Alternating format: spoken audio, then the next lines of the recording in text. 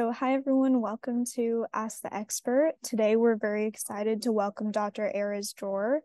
A short bio on him: Dr. Dror completed his doctoral studies at the laboratory of Marc Donat at the University of Basel, Switzerland.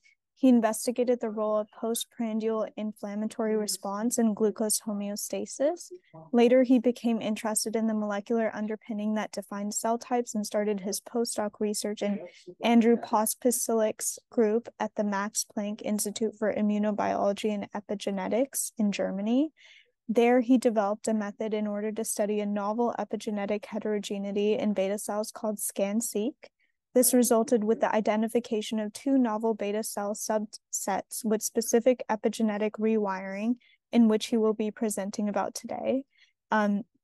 Additionally, his next goal is to establish his own research group that will utilize scan-seq in order to study intra-cell-cell interactions with the pancreatic islets and within other metabolic tissues such as adipose, liver, and the brain. So welcome, Dr. Dror, you can take it away. Thank you very much for the invitation and the introduction. Yeah, so I'm going to talk about the postdoc project that actually asked the question how we could leverage a specific heterogeneity, epigenetic heterogeneity that we have identified to actually reveal two bona fide beta cell subtypes. And before I start to answer this question, I will first ask the question, the more general question: what is a cell type? And apparently for decades, we've been utilizing different approaches, and we've been classifying cells by their morphology, either nuclear or cytological, epigenome configuration, transcriptome output, cell surface protein expression, as we know in immune cells, for example, and of course, their function. In that sense, we also do it within the islet. We all know the insulin-producing beta cells, glucagon-producing alpha cells, somatostatin-producing delta cells, and so on. So within the islets, we know of different cell types. And the beta cell is a very unique cell. It's highly specialized. We all know here in this audience that these are the only cells in our body that produce and secrete insulin in response to glucose. So they are very important. They are quiescent. They rarely proliferate. Something like 0.5% are actively proliferating when assayed for proliferative marks such as Ki67. They have a rather low plasticity compared to other cells of the islet, and they are considered a homogeneous population. And so far, we've had only one accepted beta cell type, but it's not because heterogeneity doesn't exist. So there are multiple factors that affect beta cell heterogeneity. Either the development of the organism, aging, stress affects heterogeneity, and of course, transcriptional bursts. And we have recently also showed that beta cells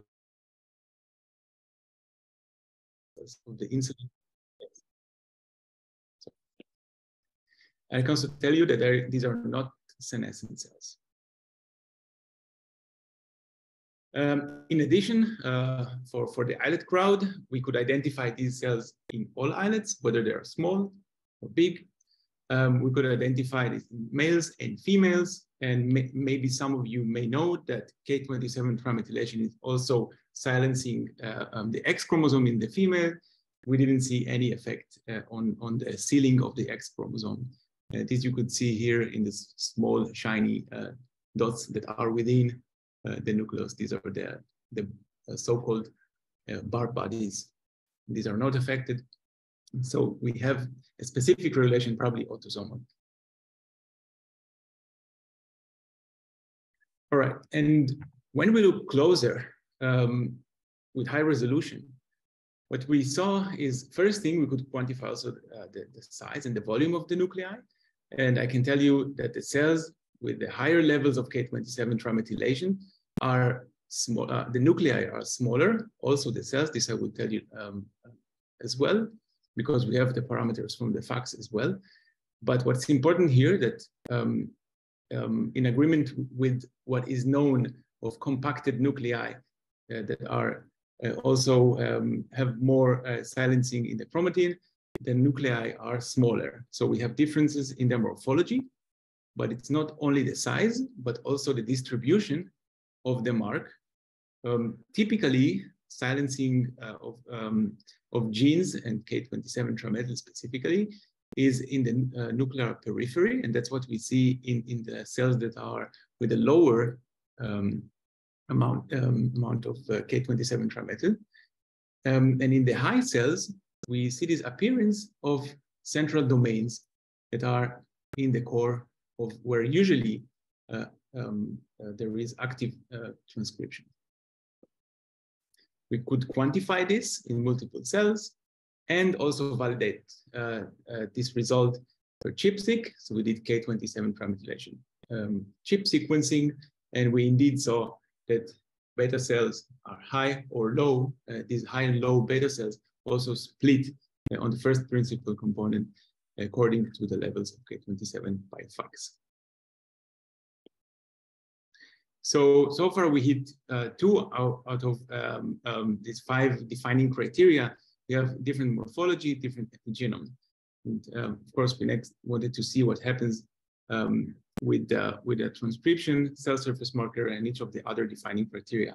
But what I also want to stress out is that these beta cells are not different cell types.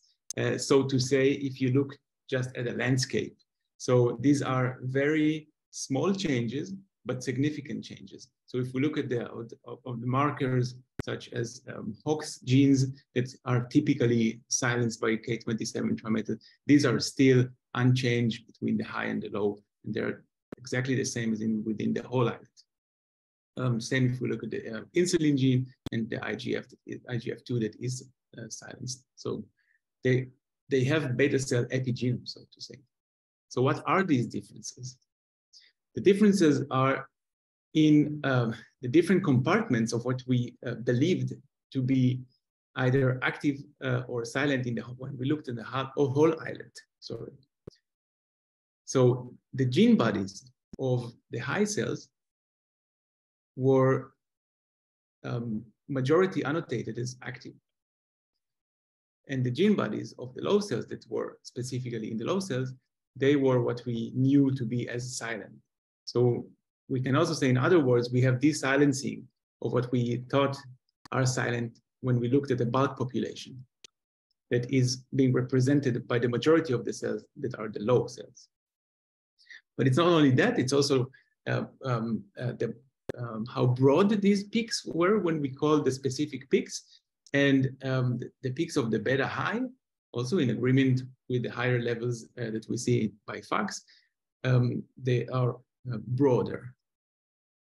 So in order to assess differences in the transcription, we took 2 approaches. One of them was the unbiased approach, which I will talk in this slide, but we also wanted the unbiased approach, and that was by utilizing bulk RNA sequencing.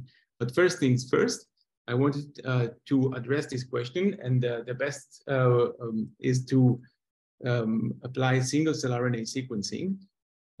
But I could also couple this single-cell RNA sequencing in order to do clustering, but also be able to project levels of K27 trimethyl and see whether we have, whether the clusters that we get that are based upon the transcriptome also represent the high and low cells. So I will explain. We take our cells, fix them, or freshly fixed. We control, these are only what used to be viable cells, because they're also stand for a fixable viability die. It's a technical but important detail. So these are freshly fixed. We have no stress signature in these cells. They are stained for surface markers. They're then permeabilized, stained for intracellular, either cytoplasmic and nuclear antibody labeling, and hence the name surface cytoplasmic and nuclear antibody labeling that is coupled with single-cell RNA sequencing. And we called it scan-seq. And this allows the quantification of cell surface marker, all the markers that we can think of, and then also the transcription of the different clusters that we identify.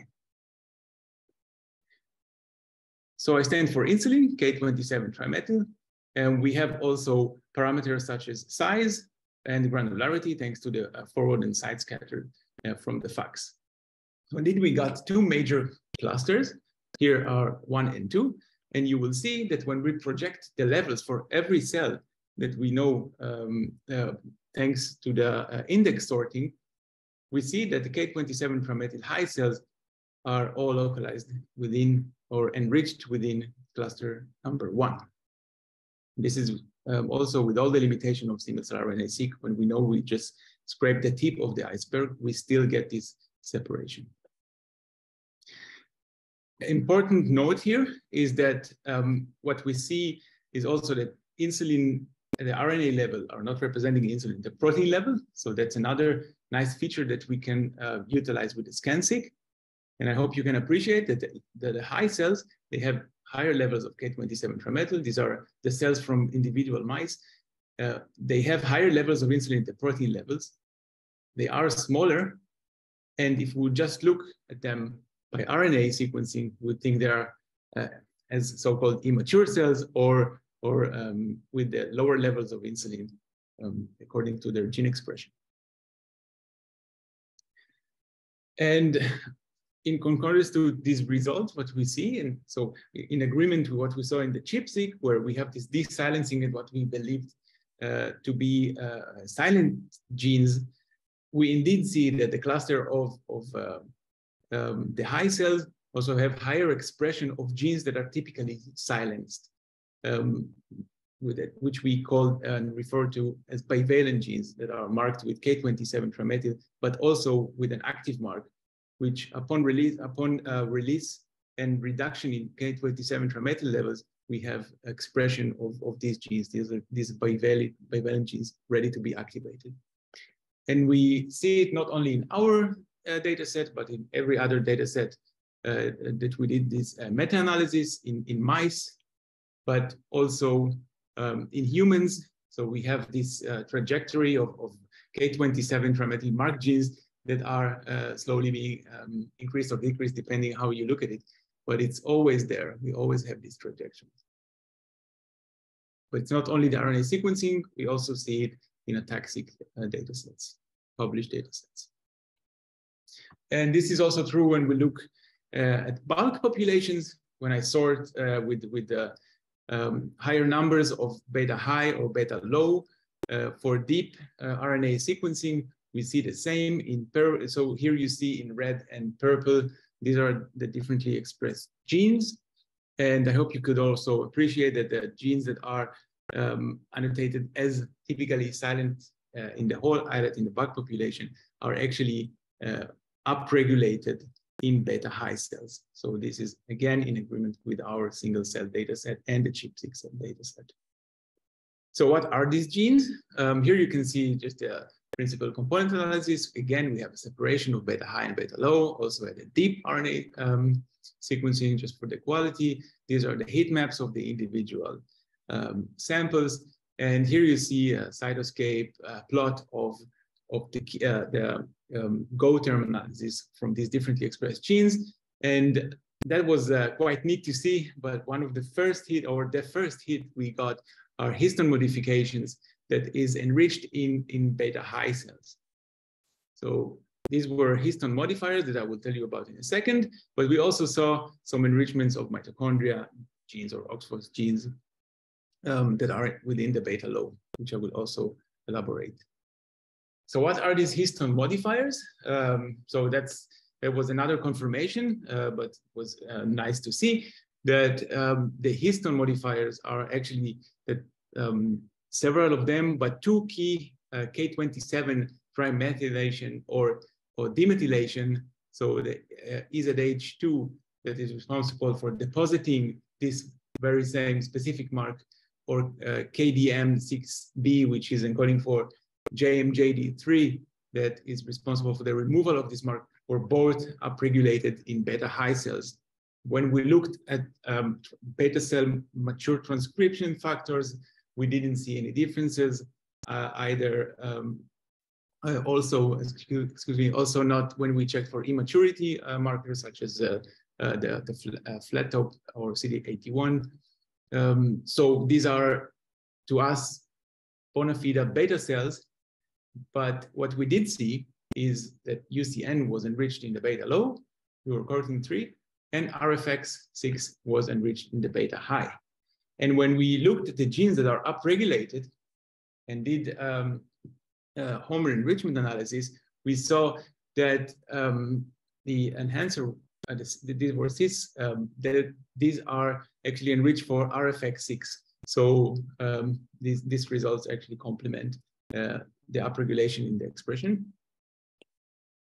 And again, I just want to stress, we validated that in multiple samples.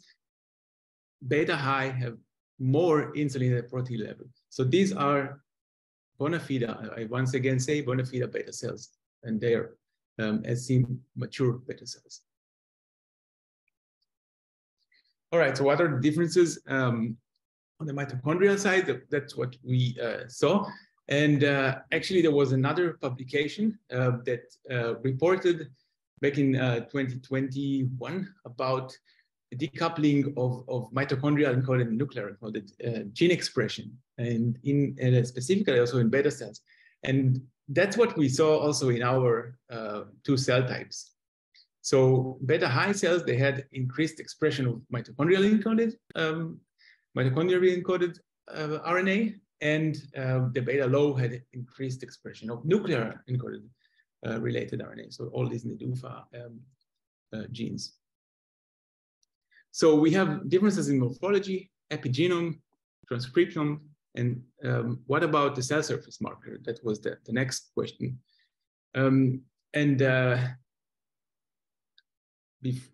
So we wanted also to know what about surface marker and the function. But first, I also want to tell you that we validated this not only by the RNA, so we also validated by mitochondrial content, the results we got from the RNA. So mitochondrial content is higher in beta high cells.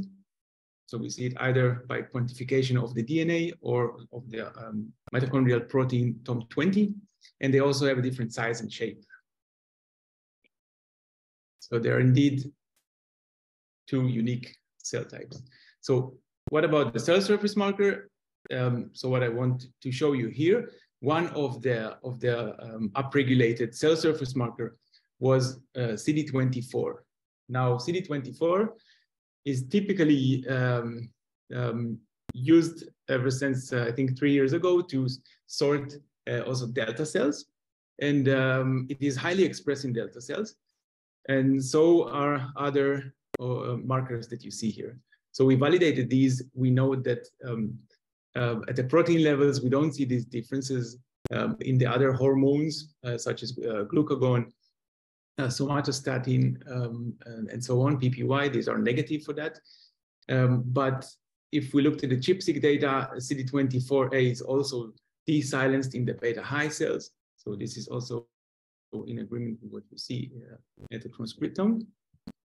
And if we look at the protein level by imaging, indeed, beta cells are either positive or negative for CD24. And if we couple this with the staining of K27 trimethyl, we see that here in the scatter plot, that the beta cells that are higher for K27 trimethyl, if we also stain for CD24, they're kind of double positive. We could also project it to our scan-seq UMAP to show that CD24 positive cells, these are insulin positive, somatostatin negative cells are indeed cluster number 1 that are K27 trimethyl high. So we have a cell surface marker, but another very important point to stress out here is that the levels of CD24 are not close to the levels of CD24 that are in delta cells. So this demanded a very precise antibody titration. And I hope you can appreciate here these shiny white cells that are also negative for insulin. These are the levels of CD24, and these are the levels of CD24 in the beta cells. So it can easily be overlooked. So it needs really careful antibody titrations. So now that we are equipped with a membranous marker, we could sort these cells. And indeed, we also, when they're live, we can also measure things like membrane potential of mitochondria. So they also have increased mitochondrial membrane potential. And when we aggregate these cells into pseudo-islets, pseudo-monotypic islets, we can also do functional analysis and also assess stability, which is very important. So this I will address in the next slide. In these monotypic pseudo-islets, at least for a week under standard culturing conditions, these are stable. So according to their transcriptomes. But not only, also according to their expression of CD24 that we could reanalyze by fax, as you can see in these two plots here. There are still different levels of insulin at the RNA. RFS6 is enriched in the highs, so does mitochondrial genes. And this is 1 week of culturing of monotypic islets. So we have kind of stability. And what about their function? We could do single spheroid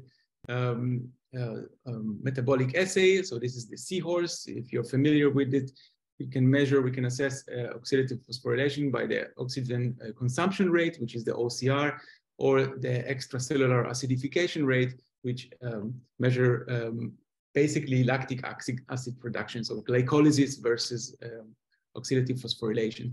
Beta high cells, they have a different metabolic profile. They react stronger to the same glucose levels. And they also secrete more insulin upon the same glucose levels. So this is also functional outcome of this. Chronically, beta low cells secrete more. So in the baseline, if we just have cells, the monotypic islet in culture, they secrete chronically more. All right, so we hit the checkbox of each of these defining criteria. I hope I could convince, and that's the summary slide now, that we actually have two, the beta cells are found either as K27 trimethyl low or high, that are also different by their nuclear organization, the cell size, their epigenomes, transcriptomes, mitochondrial content, and importantly, insulin secretion. What is CD24 doing there? That's something for the future. And we have a battery of experiments that we are going to address that. But what about the human conservation? And what happens under metabolic stress to these two cells? So I can superficially answer that the beta high and low are conserved in humans according to stainings of K27 trimethyl and CD24, as you can see. So this mimics the image we see in the mice. And I just have also to stress out here, we have extreme variability because these are human samples, and we saw effect and enrichment of one type or the other, depending on the shipment time. So this is also a caveat here. But we could also identify our two cell types within other data sets, like one of the biggest data sets that is out there, the patch-seq that was published by Pat McDonald's lab in Cell Metabolism a couple of years ago. And we could also show that both cell types react upon stress, and that there is an enrichment of one of the types that is beta high, like in type 2 diabetic. And when we validated this in mice models, so high-fat diet, that's not really diabetes, but we see the same trend. We have enrichment of beta high cells in metabolically stressed mice. So this could be either because we have differences in cell type expansion, either one cell type is resistant to the diabetic milieu, or whether we have a cell type conversion. And these are things that we will also address in the future experiments that we have planned. So what I can just tell you by the outlook, that's part of the tools that we can utilize. We have genetic tools and pharmacologically treatments. We can manipulate the ratios of these two simply by haploinsufficiency of either one of the two very important histone modifiers for K27, that is either EED, that result with increased beta high cells, increased ratio of beta high cells compared to beta low, or on the other side, the JMJ83, which is the demethylase, we see reduction in the ratio. So we can really play with this. So this is the first model for such approach. And we also see the same when we treat in vitro. We can manipulate K27 chromatin levels in beta cells, and these are not proliferating cells. So this really suggests that we can, in quiescent cells, affect the chromatin. And possibly also we could utilize this for stem cell-derived islets and maybe generate favoring one type over the other, and one could be better transplanted, for example. So that's it. That's my last slide. Very important slide, acknowledgement slide. Of course, I would like to thank Andrew for letting me stay here. Actually, our story is a bit complicated. I'm here quite alone, but I got all the support from Michigan. I'm in Germany. So it was a very, it was and it still is a pleasure to work with him. These are all the people that contributed the story, our collaborators. And I would really like to thank you for your attention, and I'm happy to answer any question. Thank you for sharing very exciting work. If anyone has any questions, please unmute and share or drop in the chat and I can read it out. Hi, Neha. It's Alexis Karmer. Thanks, Erez. That was a great presentation, very interesting. After that, and looking at your paper, I did, the first question I had was, I'm wondering if you could just describe the population that you analyzed that were human islets. I think it was from Alberta. And I know you mentioned there was some type 2 population. I don't think there was any type 1. And could you tell us a little bit about your hypothesis for studying this in type 1? Yeah, so in type 1, it's a good question. So in the McDonald paper, there are very few type 1 cells, so we couldn't say anything concrete. But for type 1, if we look at the other models, the CD24 positive cells are highly enriched. So in every model that we look at of type 1 diabetes, we see enrichment of these beta high cells. And what I believe is that these are immune evading cells. So in the context of type 1 diabetes, but that's my goal for the future as well, like really expand the communication between immune cells to the different cell types. I had a question as well. Matt Wortham, UC San Diego. It was a really nice talk, and congrats on the excellent paper. So I was curious about your FACS quantification of the different histone modifications. Two questions, I guess, one is, how much is this dependent upon the breadth or the abundance of each modification in the genome? Is there something about H3K27 trimethylation that just makes it more likely to be able to detect heterogeneity due to maybe the way that it's distributed or its abundance? And second question is, we previously found pretty extensive changes to H3K27 acetylation in response to changing nutrient states. And it was also found in obese mice. And part of that, we think, is because we took islets from mice that had actively been feeding, which basically means you have to do these experiments at nighttime because they're nocturnal. Have you tried anything like that, or in obese mice where they might be aberrantly eating during the day and lost their normal circadian rhythms to maybe bring out some heterogeneity and histone acetylation? Yeah, okay. Great two questions, thank you. So for the first one, it's possible. It's possible that it's due to the nature of the mark. These are broad, they're covering the gene bodies. So it could be possible, but of course, it's also depending on the antibody. So this is one of the caveats also of this project. It's antibody-based. We need to take other approaches. We tried to do Max-Planck. It was quite challenging because of the cell numbers. We are still trying to work on that. What I can tell you that the beta cells have peculiar results. So they're not something that was anytime studied in cell lines. Usually all the epigeneticists work with cell lines. I submitted the first primary cell to the core facility that did this, and they said they never saw it. So I don't know. There is something interesting in these cells. That's what I can tell you from. I'm really cautious. But yeah, it's possible that the narrow marks are just sparse, and it's hard to detect, maybe by high resolution, probably by high resolution.